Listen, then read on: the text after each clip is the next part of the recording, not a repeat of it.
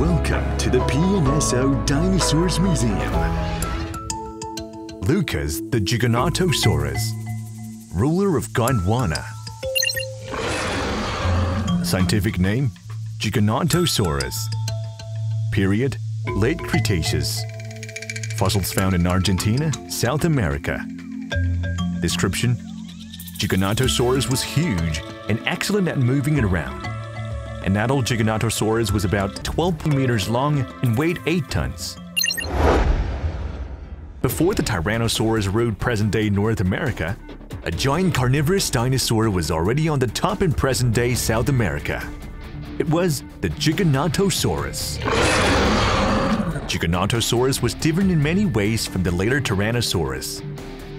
This Giganotosaurus, named Lucas, was huge, with a body length of 12 meters and a body weight of 8 tons, similar to a T-Rex. But his head was even bigger than a T-Rex's. Lucas the Giganotosaurus skull was about 1.6 meters long, nearly twice as big as Allosaurus, and larger than the head of T-Rex. However, compared with T-Rex's tall and broad head, its head was longer and more narrow. The teeth of Lucas were also different from the T-Rex's.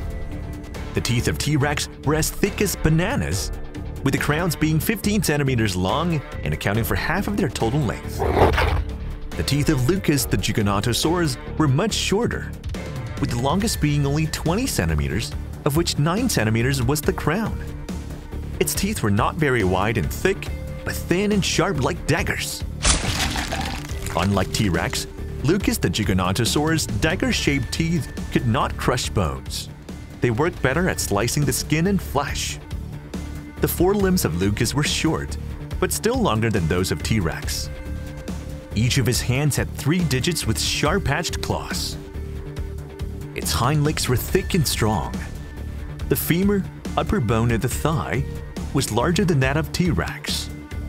These features showed that it was a powerful walker and could probably have sprinted for a short distance or lunged at prey after it lay in ambush. Welcome to the PNSO Dinosaurs Museum. Join our writer Miss Yang Yang and artist Mr. Zhao Chuang and start this fantasy journey.